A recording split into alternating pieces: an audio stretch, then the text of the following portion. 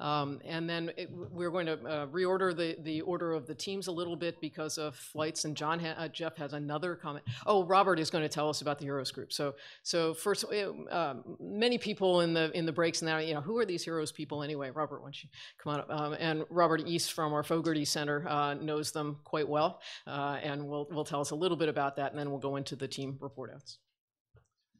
Thanks. I'll just briefly give some background on HIROs. I have some familiarity with it because our director, Francis Collins, was the chair from 2012 to 2016. Jeremy Farrar is the present chair, and they meet next on the NIH campus on June 17th and 18th. And they were, in fact, the genesis of this initiative. Francis came to HIROs and indicated that he'd love a discussion on the various prospective large-scale cohorts in the world and where there are potential synergies. This was at the early stage of the development of all of us and the importance of NIH of establishing some type of international platform.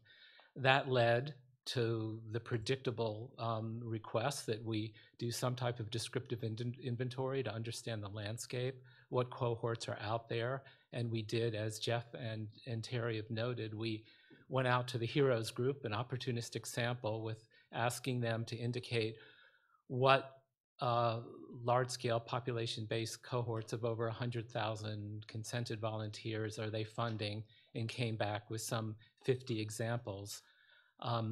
That led to the notion of the benefits of a forum where these cohorts could come together and exchange views on best practices in scientific developments. Very briefly, HIROs is an informal gathering. You will not find a website. They do not have a terms of reference, but they're unique because they're the one time the major funding organizations gather to talk about shared interests in research governance, to talk about scientific and policy developments. There are 29 of the major medical research councils and philanthropies across the world. 10 of these organizations are represented in this room. And they represent potentially 90% of the global biomedical research spend. There isn't presently industry participation in HIROs, although there are frequent industrial speakers who address HIROs. We thought it was a useful platform to address the need for some type of scheme that would assist and facilitate cooperation among large-scale cohorts, simply because simply because they do represent the major funders worldwide. There are a couple of interesting precedents with HIROs, which suggest that they are capable of coordinating large-scale projects. They came together to address, I guess, what you could call a public market failure, the paucity of biomedical research, looking at determinants, treatment, prevention of non-communicable diseases in low and middle-income countries. There was a perception, a correct perception, I think, that this was undercapitalized by the HIROs membership. This important research question was not being addressed. So they took a collective action. They decided to come together to develop collaborative joint calls that address scientific questions related to non-communicable diseases, specifically in low and middle income populations. They do this on an annual basis. They go through the complex enterprise of coordinating budgets and calls.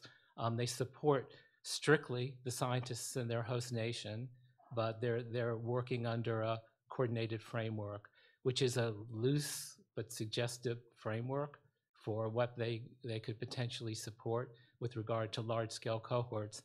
They've also underwritten the development of a database, in this case, as a collaborative tool. The HIROs, many of which work in Africa, we're finding that very often 3 or 4 of their members are working collaboratively at one institution, and it's a fragmented enterprise. They don't know what is in the next institution, that a similar protocol is taking place. So HIROs came together to develop a descriptive database of their projects in Africa, again, is a tool for planning and coordination in implementing studies in a more efficient and coordinated manner.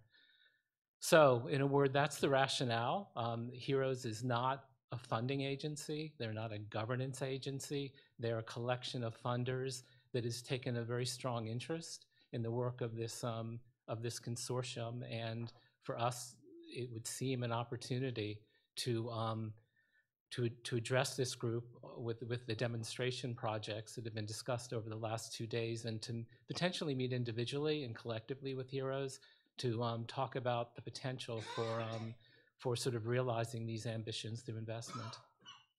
If there are any questions, I can sort of endeavor to try to answer.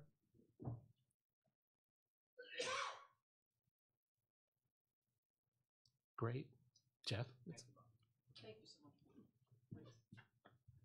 All right.